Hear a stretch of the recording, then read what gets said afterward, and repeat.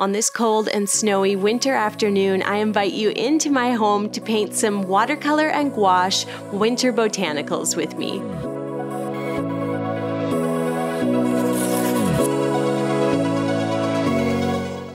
Hello my friends, welcome. My name is Shayda and on this channel we get creative together. I have a really fun, simple video for you today. We've been doing a lot of watercolor lately, and if you love watercolors, there's another medium that I think you might really enjoy, and that is gouache.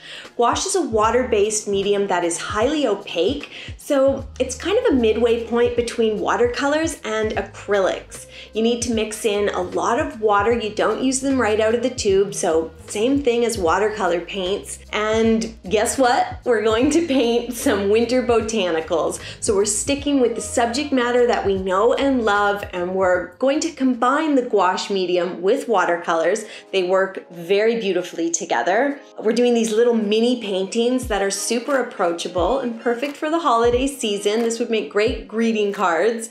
So let's get started.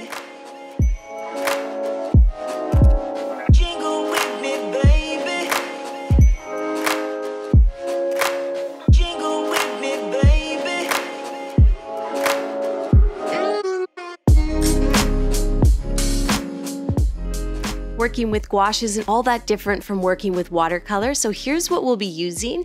I have a pad of paper that I like to use as my painting surface, that's all it is. And then for gouache, I picked up some tubes of Winsor & Newton gouache, and I have simple basic colors like blue and indigo. There's red, white, Van Dyke brown, and olive green, and that's most of what I'm going to use today. I also will be using watercolors just to have something familiar, so go ahead and grab whatever watercolor set you usually paint with. We've got a palette, paper towel for blotting on, some clean water.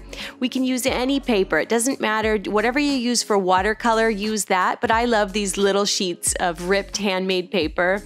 And then grab some round brushes in sizes like a number 3 or 4, maybe a 6 or an 8, and having a wash brush is also nice since we're doing some large backgrounds to start with. And that's where we're going to begin. I'm going to mix up some colors to use as backdrops for my gouache paintings. So we'll begin with a familiar medium. We'll start with watercolor backgrounds, and then we'll move into the gouache portion of our little art project.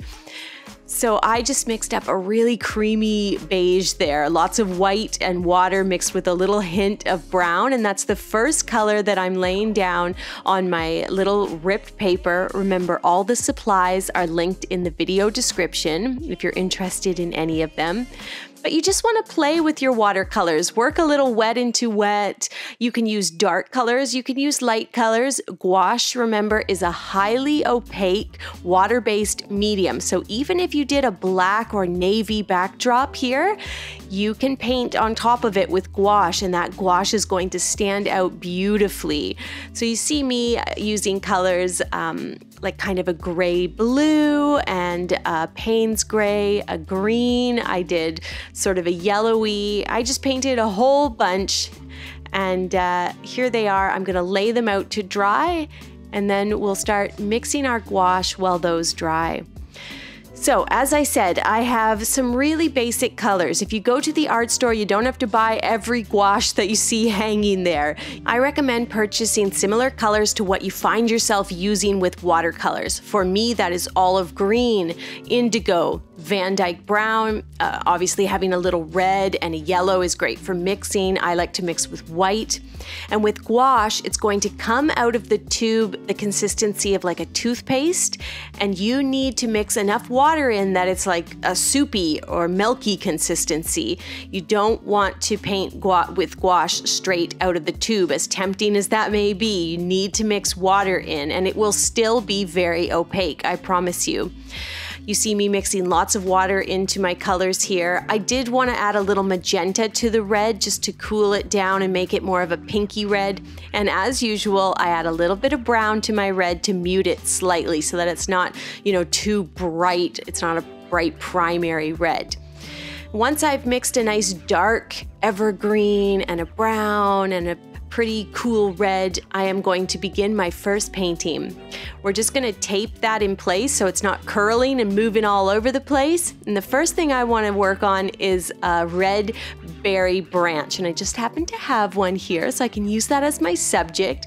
You want to look at the way the berries are growing. You don't have to work from life. You can work from a library book or Google Images, but having a photo or the real thing on hand will help you paint this in a way that really rings true. So I'm looking to the little branch on my table here as my guide for this painting, and I can see right away that the berries sort of cluster together on each branch. So what I'm doing here is painting little clusters of berries. Then I'm going to grab some of that brown gouache on a clean brush, of course, and we are going to join all these little clusters together using a little bit of brown, and I kind of just shake and wiggle the paintbrush a little so that the branch, well, so that it looks like a branch, so that it doesn't look too straight or smooth. I want it to look rough and woody. The nice thing about gouache is that it stands out beautifully on my dark gray watercolor that I've already laid down. And you can see that it is wonderfully opaque. I'm going to finish painting my stems, and then I'll set that aside to dry. We'll come back to it once that first layer has dried completely. Next up, we're going to work from life again. I am using a little cedar sprig here. It's a beautiful lacy sort of pine, very fine, and I'm using a mix of olive green and indigo here with lots of water on a little number 3 round brush.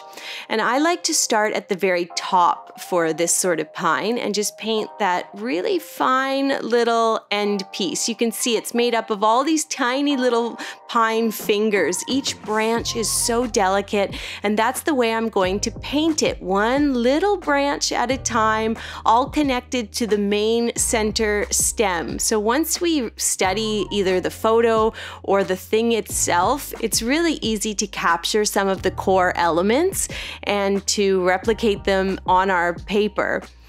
It doesn't need to be perfect. In fact, it should be a little weird, a little wonky. Nobody wants to see like a perfectly symmetrical cedar sprig. They should look like they do in nature, organic and a little bit weird.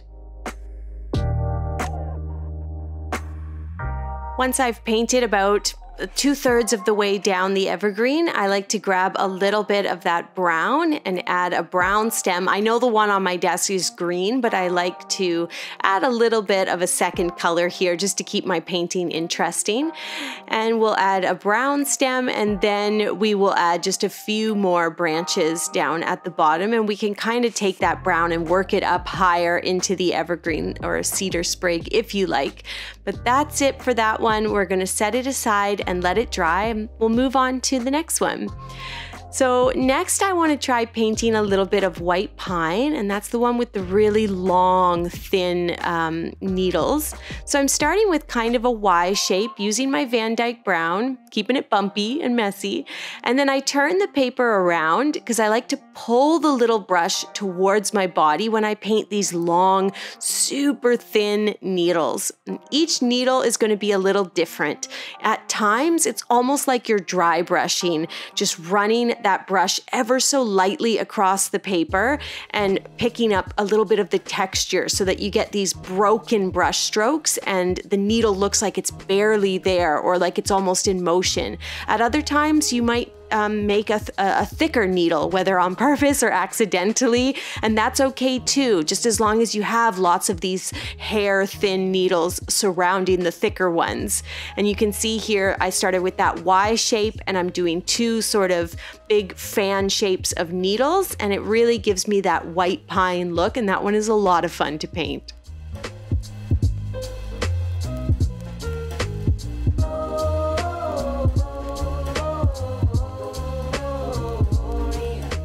Our next pine is going to be a blue spruce, so I'm actually mixing a bit of white gouache with the olive green and the indigo to give me this dark bluey green. And don't forget to mix lots of water in because you can see how beautifully smooth the paint goes onto the paper. And I'm holding lots of that gouache in my round brush, just like we do with the watercolor painting. You're going to be able to hold a lot of paint in the belly of the brush, and then you use just the delicate tip of that round brush to make all these tiny little needles, so you're not constantly having to go back to the palette to pick up more paint. And this one is painted like the other ones, one little branch at a time with tons of tiny little needles all along it. So it's really just about taking the time to do it and add as many little branches as you like with lots of needles in between. Once you've done the first layer, you don't even have to wait for it to dry. You can mix a little more indigo and olive green into your gouache and come back and add a bit of a darker needle to the branch, and it really makes everything pop.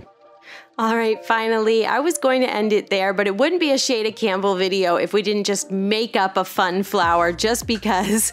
So for the last and final little gouache painting, I just wanted to do a flower that I felt like painting. So just like with watercolor, we're painting these tiny little flowers, one petal at a time. Some can be barely more than a blob, and I promise you it will look like a flower when we're finished with it. Then we're taking that dark green, remember it's olive green with a little indigo mixed in, and we're using that round brush, just the very tip of the brush, to paint these delicate stems, and then you can run the belly of the brush across the page, just one or two brush strokes, and you'll get these beautiful organic leaf shapes. And we're just adding tons of little leaves and stems and branches. Flip the paper around if you feel like that would be a more fluid motion for you, pulling the brush towards your body. And then once the white has dried, you can use a little of that Van Dyke brown, and we're just going to put some little spots there to indicate the stamen at the center of the flower. Maybe add a little more white if yours looks a little faded. And that's it, you've got a fun little wintry flower. Now the final thing we're going to do is come back to our first project, the little berries, and we're just going to add some little brown dots on some of them and maybe some little stems, and that just brings them to life. It's as simple as that. And we are all done. I hope you enjoyed painting these mini watercolor and gouache winter botanicals with me. If you enjoy this content, please hit the subscribe button. It helps this channel so much when you simply subscribe. I really appreciate it. Thanks for watching, and I'll see you soon with a new tutorial.